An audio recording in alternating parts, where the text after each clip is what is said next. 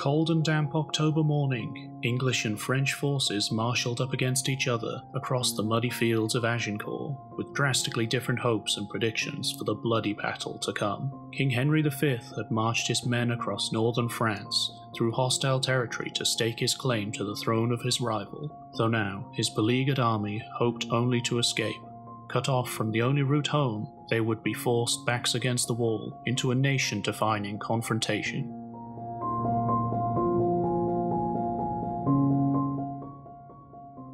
At this point, estimates begin to widely vary for the actual size of both French and English forces in the field, though most estimates place the English army in the range of around 8,000 men, having lost many to disease and desertion along the desperate trail from Harfleur. The army consisted almost entirely of longbowmen, making up 80% of the ranks, with the remainder being a mixture of men-at-arms and dismounted knights. The shift in archers to infantry ratio from the beginning of the campaign is likely due to the high infantry costs required when taking Harfleur and other skirmish fighting up until this point. While many of the English knights in fact retained their horses at this point, Henry decided that the dismounted troops would prove to be more advantageous in the defensive battle that he intended to engage in. Numbers on the French side vary even more drastically, likely because of the old adage that history is often written by the victors.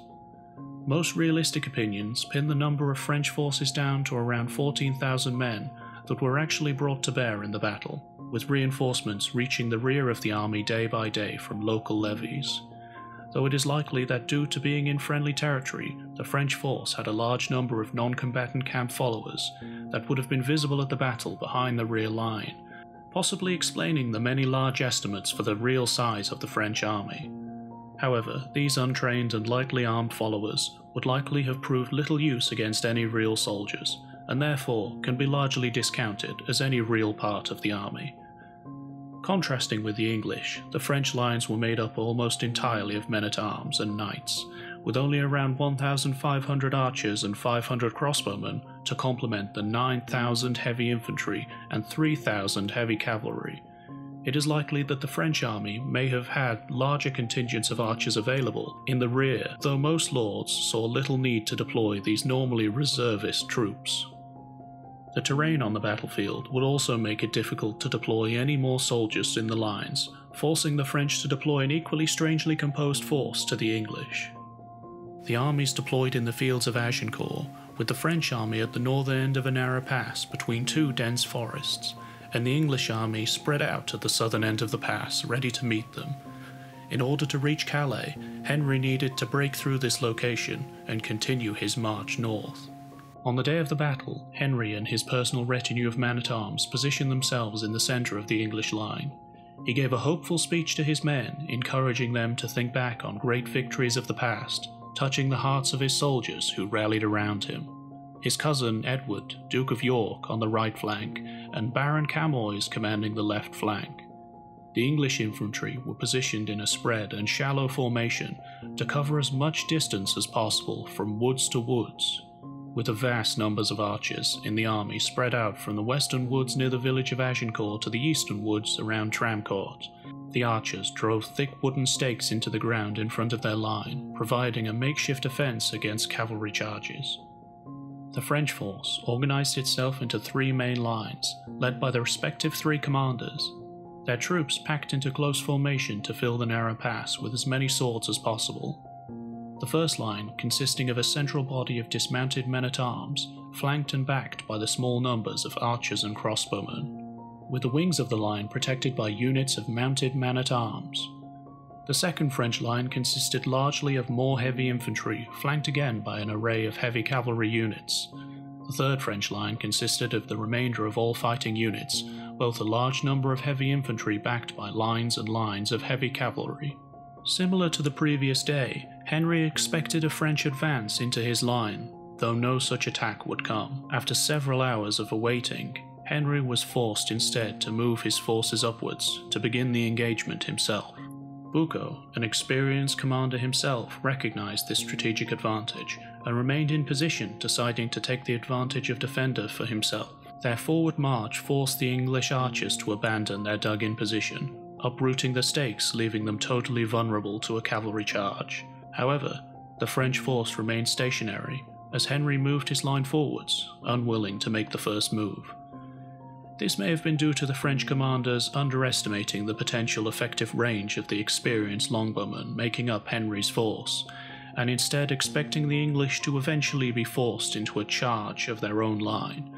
However, this was not to be. Just as the English longbowmen got into their maximum range at about 400 yards, Henry commanded the re-digging of their defences, and before the French line could reorganise from their tight formation and react, the hail of arrows began.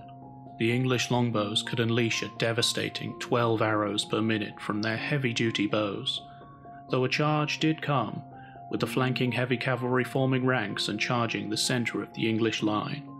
Though by the time the French men-at-arms had reached the English, many tens of thousands, perhaps even more than 100,000 arrows had been loosed into them. This deadly rain of arrows struck down any rider in less than the best armour available, and cut through lightly armoured horses with ease. The small numbers of vanguard riders that in fact reached the English line found their horses spooked by both the thick line of stakes and the bloodbath surrounding them, causing many to flee in terror, and the few who remained to be cut down after being pulled from their horses or shot at close range with high poundage bows. The frontal cavalry charge quickly dissolved, with the French units being totally destroyed or routed from the battlefield, with both horses and riders charging back and forth through the pass into their own lines.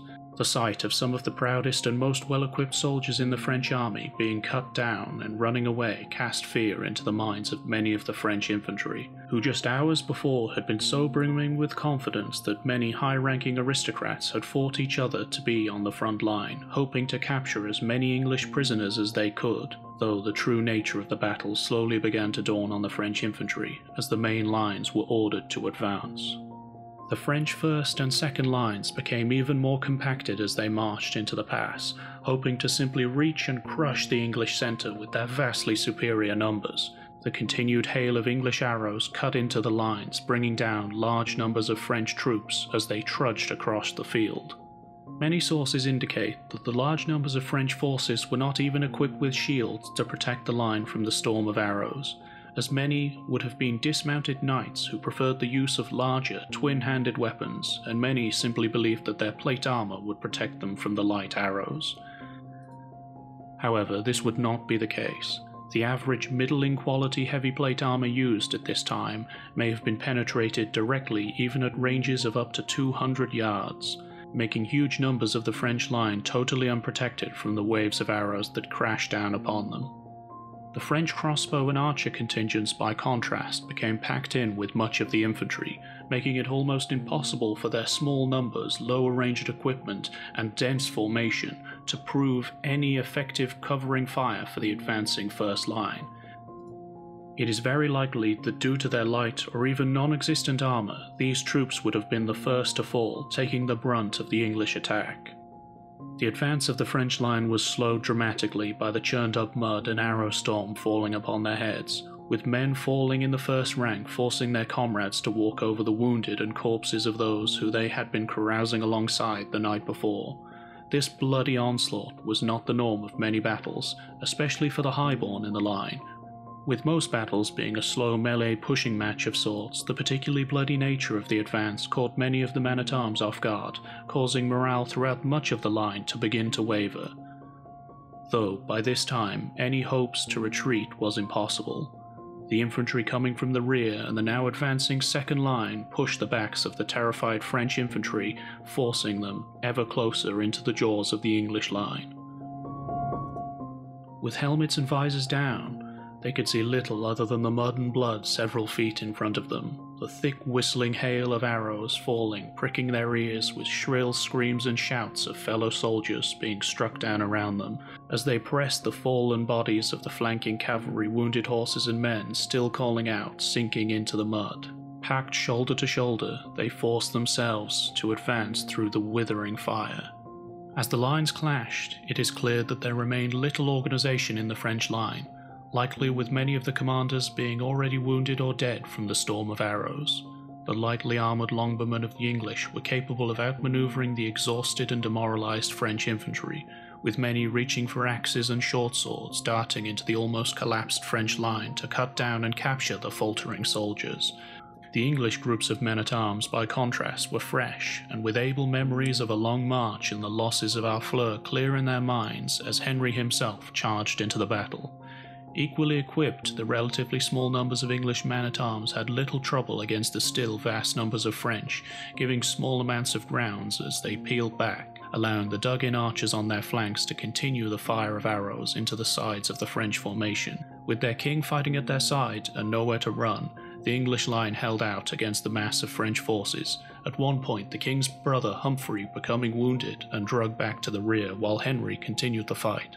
As the French advance ceased, the second line joined the fray, crushing into the backs of the first, many of which were attempting to retreat by this point.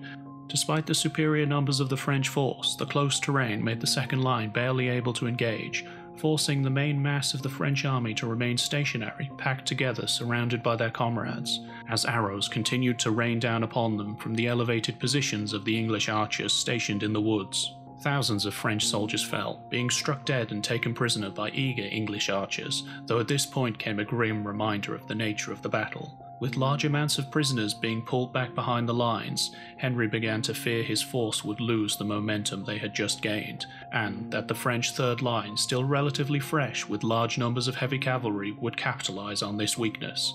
He gave the order to execute all prisoners that had been taken. It is argued as to what proportion of the captives were actually executed, though the sight of those who were was clearly enough to strike fear once again into the rallying French force. At this point, any remaining French pockets of organization dissolved into a rout. The remainder of the front line collapsed, being taken prisoner or cut down in the thousands, as many turned and ran, their commanders already long dead or captured. The French third line and camp followers watching from the rear retreated from the field, having never engaged in the fight, and with this the Battle of Agincourt was won, leaving King Henry and his army free to march north, completely uncontested.